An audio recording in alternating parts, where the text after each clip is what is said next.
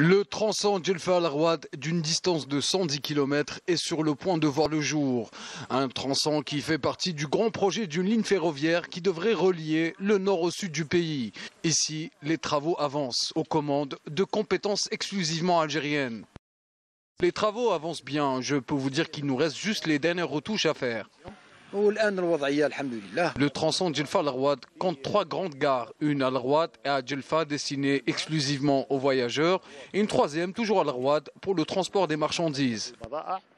Un gain de temps considérable pour les voyageurs, mais aussi pour le transport de marchandises.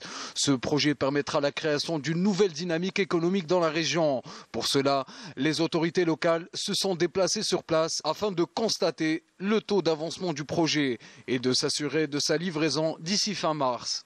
Une fois livré, ce projet contribuerait à l'amélioration et au renforcement du secteur du transport, la création d'emplois et à booster l'activité économique et commerciale dans la région. Rappelons que cette ligne ferroviaire, par sa dimension stratégique, fait partie du programme du président de la République concernant le développement du réseau ferroviaire à travers le pays. Toutes les entraves administratives ont été levées afin d'assurer une livraison du projet d'ici fin mars. Une ligne ferroviaire qui pourrait également transformer le paysage socio-économique de la région et ouvrira de grandes perspectives de développement pour les habitants des wilayas desservis.